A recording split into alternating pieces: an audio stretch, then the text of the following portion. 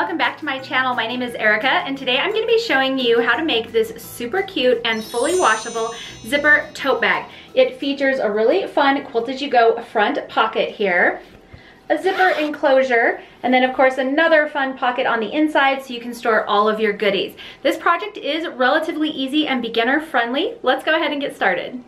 For this project, you're going to need some batting for the bag. You'll need an extra piece of batting for your front pocket. You'll need a zipper, some lining fabric, some fabric for your outsides, some fabric for your pocket on the inside, and then a bunch of fun scraps for our quilt as you go pocket. I'm also going to be using this cotton webbing for my strap, but I will link a video below where I make my own fabric strap. You can do either one, but you'll need two straps, and I'm making mine 28 inches long. I'm about 5'2", and that seems to work for me. If you are taller, you may want to kind of measure and make your straps long enough to fit your own body. And then you'll also need some basic sewing supplies. I like these Wonder Clips, rotary trimmer, and a ruler. And then if you're curious, I'm using this poppy cotton line. This one's called Prairie Sisters, and it's just a beautiful line of fabric, and I've been making a lot of things out of this and really enjoying it. As always, exact cutting measurements will be in the description box below this video. Just click the show more link right down here below the video and you can get all of that information. I will also have a link to the PDF written instructions if you prefer that instead of rewatching the video. Let's go ahead and get started. So we're going to start off by preparing our zipper. That way it's just kind of out of the way and ready to go. So I've taken two pieces that are 2.5 inches long, and then mine are about 2 inches wide, but really they just need to be as wide as your zipper. And then I've pressed in the short edges, or the 2-inch side edges, by 1/4 inch, and then I folded that in half and pressed it one more time, and then I did that to both of these little pieces. The next thing that we're going to do is chop off this metal piece down here on the end. I like to get rid of that right off the bat, simply because if you sew over it, you'll break your needle, and it's just a lot easier to deal when you don't have to worry about it. So just use a pair of scissors or a rotary trimmer, cut that off, and throw it away. The next thing we're going to do is take this edge we just cut, and we're going to place it inside our little strip here, all the way to that folded edge. And then we're going to take this over to our sewing machine, and we're going to sew down this edge, and I usually go back and forth twice just to kind of make sure it's on there good, and just make sure you're getting both sides. Alright, so here we are, and I just went ahead and ran a stitch down that so that side is secure, and now we're going to do the same thing with the other end. So next I am going to unzip my zipper just to get my zipper pull out of the way, make sure I don't accidentally chop it off, and I'm just going to get my ruler here. I'm lining up my 14.5 inch mark down here, and I'm just going to cut off this end. Alright, next I'm going to do the same thing on this end and just place it inside our little tab that we've created right here. Just make sure those edges stay together, and then take that over to your machine and sew right down this edge to secure this side.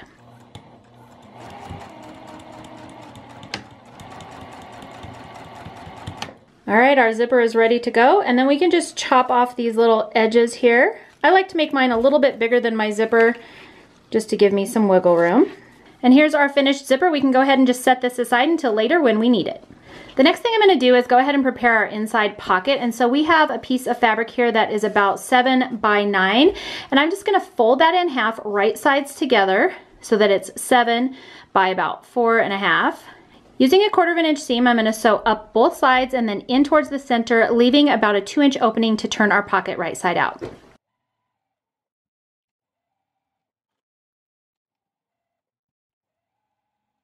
Next, I'm just going to trim off my corners just a little bit, just to get them, make it a little bit easier to turn our pocket right side out. Just don't cut into your stitch line and you'll be good to go. Now we can turn our pocket right side out and just poke out all those corners. And then I'll also take this over to my ironing board and just press it to make sure everything's nice and neat. I also like to use a hair marker. If you don't have one of these, you can use a pencil or you know, the tip of a pin. Just be careful you don't poke too hard and poke through your corners. And then with this opening edge, I'm just going to press it in with my fingers here about 1/4 inch. It should fold that way naturally. And then I'll take this over to my ironing board and just press the whole pocket. And then I'm going to take it over to my sewing machine and just run a top stitch right down this folded edge just to make it look a little bit more finished.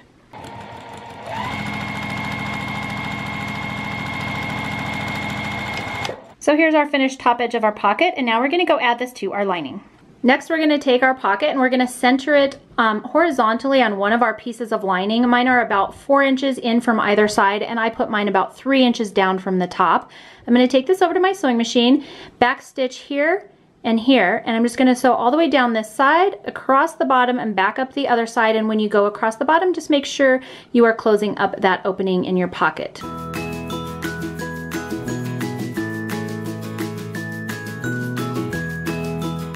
All right, so this piece of lining is now done. So we're just gonna take both of our lining pieces and just set them aside. So for my bag, I wanted it to be two-toned, but you can also just use one piece of fabric for the outside of your bag. If you wanna do that, just make it 14.5 by 14.5 square. You'll need 2 of those pieces. For this two-toned version, I have cut 2 pieces that are 9.5 by 14.5 and 2 pieces that are 5.5 by 14.5, and we're going to sew those together using a 1/4 inch seam allowance so that we'll have 2 outer pieces for our bag. In order to do that, I'm just going to fold this one down on top of this one. If you have 2 prints, just make sure they are right sides together, and then sew right along this edge using a 1/4 inch seam.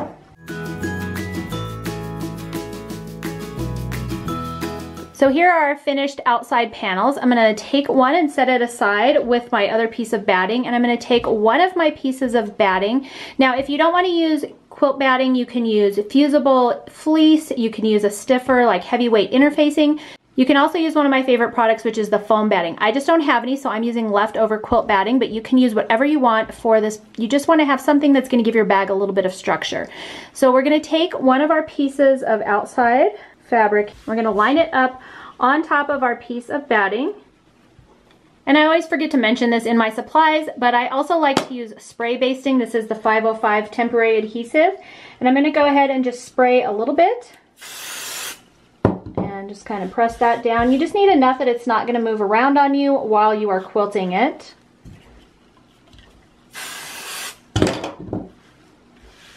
We're going to do this to both of the outside pieces. Next, I'm going to take this over to my sewing machine, and I'm going to do a little bit of quilting. You can do free motion quilting, straight line quilting, whatever you want to secure the outside fabric to your batting, and I'm going to do that for both of my outside panels. If you want to be a little bit more precise with your quilting, you can also use a ruler to pre-mark. I'm going to use one of these friction erasable pins. It will come off with heat, so when I'm done quilting this, I can just iron my marks off. But what I like to do for diagonal quilting is take my 45-degree line on my ruler here and place it on my seam that I just created, and then you can draw a line, and then you can use that line as a guide. So if you want to do lines every 1.5 inches, say, you can do that.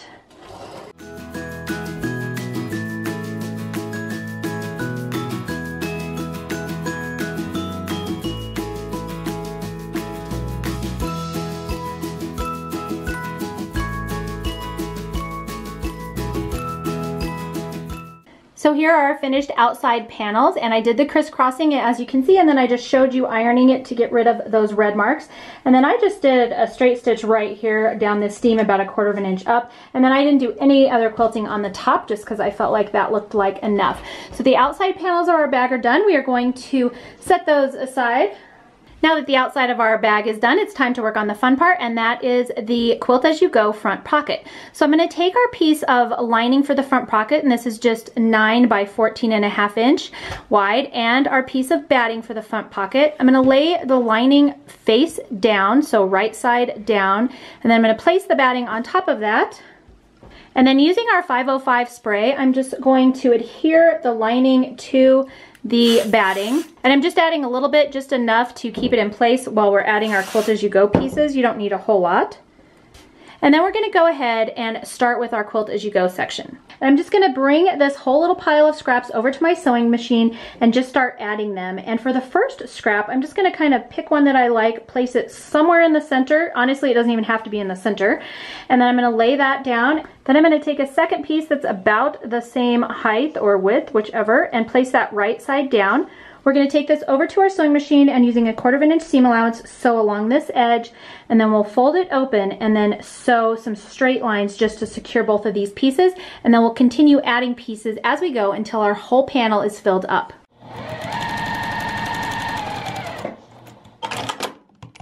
Alright, so I've just cut my thread, and as you can see, I've just folded this piece out. Now you can take this and press it with an ironing board. I find it's easier just to finger press it open and keep going. So now I'm gonna go ahead and just run some stitches every maybe ½ inch or inch and just do some straight stitching to secure these two pieces down even farther.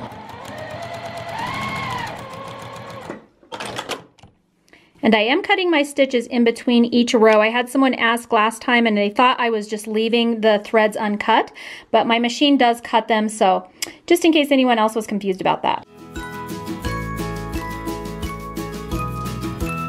So here we are, our beginning row is finished, and then I'm gonna just grab a next piece that I want, and a pair of sharp scissors will come in kind of handy here. You're gonna just want to cut that about the right length. And then we're gonna place this right side down here along that edge. And again, sew a 1/4 inch seam allowance, finger press it open, and then do a few straight stitches to secure it. And then continue adding pieces in this exact same manner until your whole batting piece is filled up.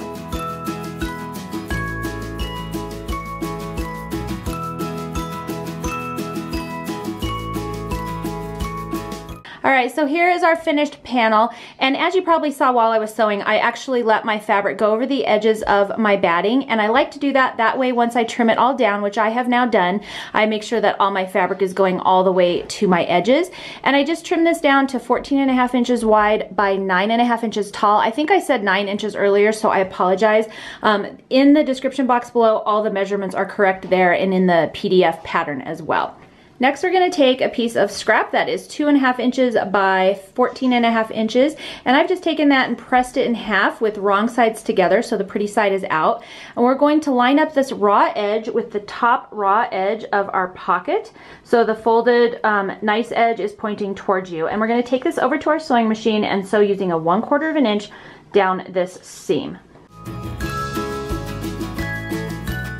Now I'm just going to take our binding and press it up, and you can take this over to the ironing board and press it there as well if you like, but I'm just going to press it up and over to the other side so that when I flip it over, we've got it on the back side here, and now we're just going to sew right down this edge. So here is our finished outside pocket, and we are all ready to attach that to the front of our bag. So we're gonna take one of our pieces of outside, and I was originally gonna do it this way, but I think I actually like the blue better, so I'm gonna flip it over, and we're going to line up the raw edges of our pocket with the raw edges of our bag, and we're going to go ahead and just using a basting stitch sew down these sides and across the bottom, and that's just going to keep our pocket in the right place when we go to put our bag all together.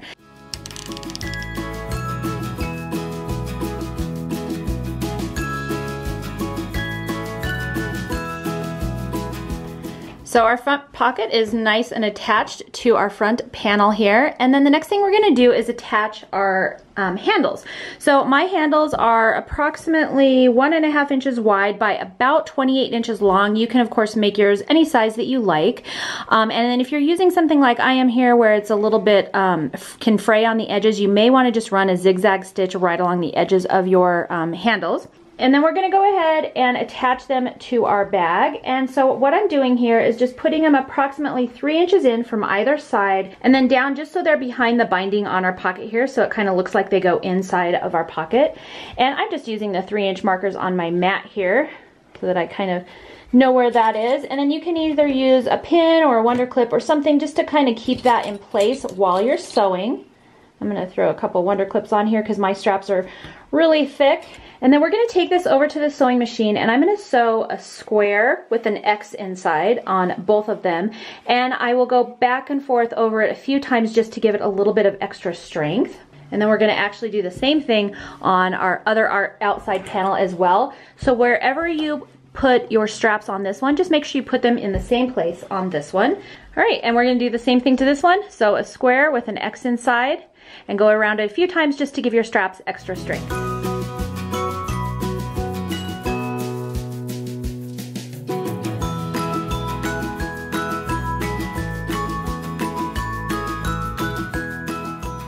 So here we are, I finished sewing all of my straps on there, and now we're ready to go ahead and assemble our bag. So what we're gonna do is we're gonna just take one of our outside layers first. We're going to bend this strap kind of down and out of the way, and these straps are a little bit thick, so we're just gonna kind of have to work with them. Next, we're gonna take our zipper that we made and we're gonna place it right side down on top of this. And the right side, if you're new to zippers, is just this side with your zipper pull on it. So I'm gonna open that most of the way up just so it's already done and I don't have to think about it. It also makes it easier when you're sewing this on. We're gonna turn it right side down, so the zipper pull is gonna be down. We're just gonna line that right up with this raw edge of our bag, and I'm gonna use a couple of Wonder Clips just to secure that in place. And don't worry about this loose bit, it can be hanging down there. We just need this top one. Next, we're gonna take one of our pieces of lining. I grabbed the one with the pocket. I like to do that one first. And you just wanna make sure that your pocket opening is going towards the zipper, so it's basically going the correct direction. We're gonna lay that down, right side down, on top of our zipper up here. And we're just going to pin that in place. Now you notice I kind of have some lumpiness going on here because of my straps. That's okay, we just need to kind of work around it. So you want to just pin this all in place. And then we're going to take this over to our sewing machine and sew right along this top raw edge. And I'm going to just get as close to my zipper teeth as I can. You of course can use a zipper foot. I don't actually have one for this machine, so I'm just going to use my regular 1/4 inch foot. Now I'm at my zipper pull here, and so I'm just going to lift up my presser foot and then reach underneath here and slide my zipper pull out of the way. Sorry, I didn't mean to hit the camera. And then now I can lower my presser foot and keep going.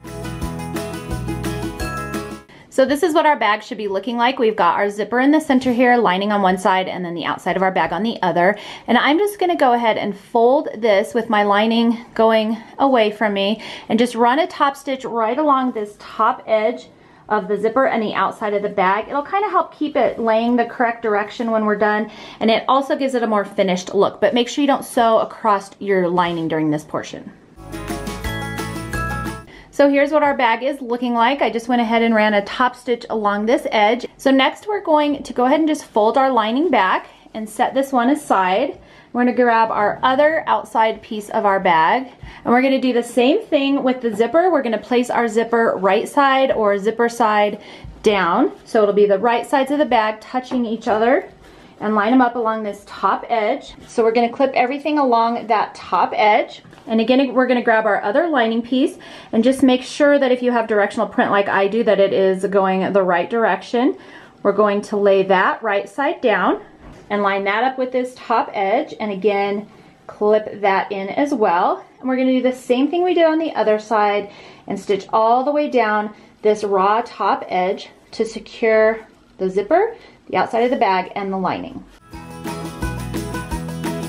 Okay, so your project should be looking like this now, and we're gonna do the same thing we did on this side. So we're gonna flip this lining over to the other side so that all we have on this side is the zipper and the outside of the bag.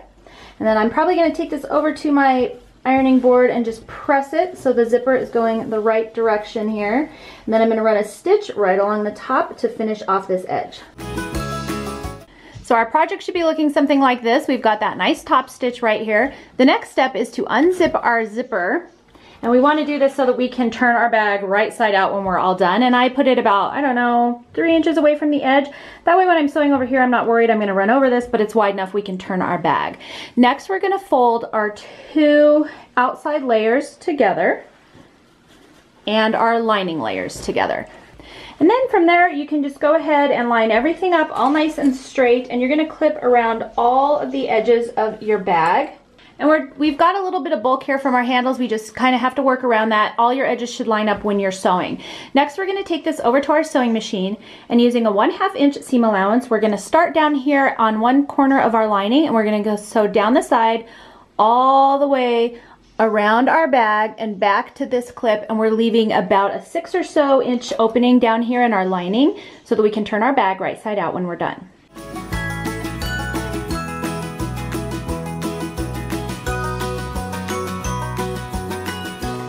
Alright, so our project should be looking like this. Now if you'd like, you can turn it right side out and pretty much be done, but we're going to go ahead and box the bottoms of our corners here. So what we're going to do is I'm going to put my hand all the way inside. Now I can feel my pocket in here.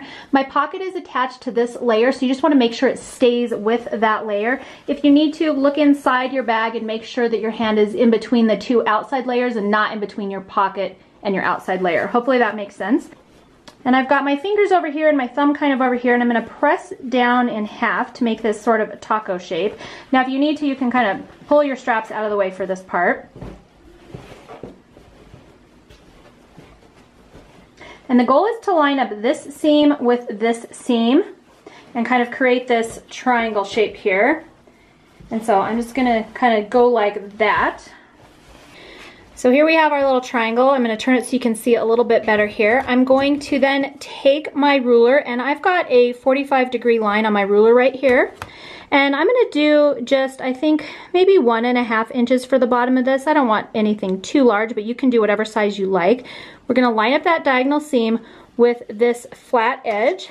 And I'm going to line up my 1.5 mark where my stitches turn the corner there.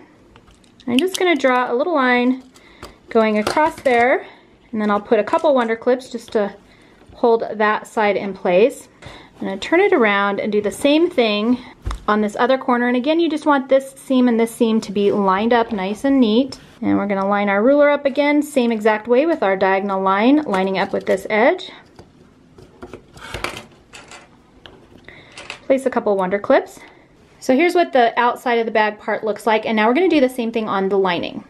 All right, so I've done the same thing with my lining here. Here's our opening, and I've just put my finger in this corner and lined up this seam with this seam, and I'm gonna put that one out of the way. We're gonna do this one first. Again, make sure your seams are lining up on that seam, and whatever size you did on the outside, do the same thing on the lining. Again, I'm gonna put a couple wonder clips just to hold it in place.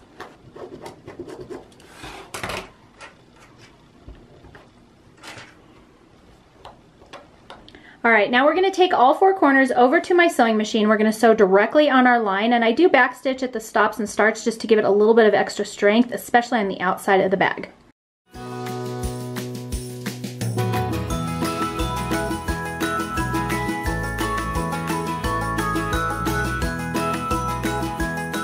All right, our bag should be looking like this, and now we can go ahead and carefully turn it right side out.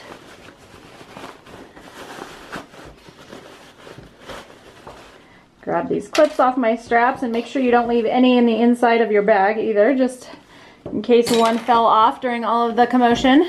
So here is one of our boxy bottoms. Super cute. Now if yours looks weird, it is possible that you accidentally sewed it with your pocket on the right side or the wrong side. So check your boxy bottoms before you cut it off. That way you can fix it. Here's another one. Ooh, that seems good. That might be the best one I've done. All right, our last step here is to just close up this opening in our lining. So our next step is just to fold in these edges about 1/4 inch or so. I usually like to finger press them, but you can take them over to your iron. And we're just gonna take them over to our sewing machine and sew right along this edge to close up our opening. All right, our edge is closed, and now we can just tuck our lining down inside of our bag.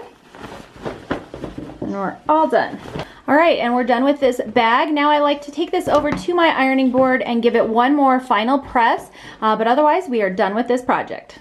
All right guys, that is it for this project. I hope you enjoyed it. I'm really enjoying these Quilt As You Go panels. I think they're so versatile and fun. And I did want to point out, like I did at the beginning of the video, that this bag is fully washable, and I have had a lot of people suggesting that you make these for friends and family who work in the healthcare industry. They can bring these bags to work, stuff, you know, any dirty scrubs or anything like that they need to bring home, take it home, and they can wash their scrubs and their bag all together, and everything will get nice and clean. One of the other tutorials that I did is my Aloha satchel, same deal, fully washable, and then it had these cute little backpack straps. So all of these bags are totally 100% washable. You can just unzip the zipper, throw them in your laundry just like you would anything else, and they'll come out sparkling clean. And like I mentioned in the description box below this video, all the products that I used today will be linked for you, as well as a PDF version of this pattern, so definitely click the show more link. You can get all that information down there. And then the quilt behind me that everyone always asks about is my vintage spring quilt.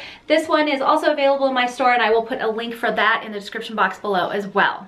I hope you enjoyed this tutorial. If you did, please make sure to thumbs up and subscribe. I hope you are all staying safe and healthy out there. Thank you so much for joining me today, and I will see you next time.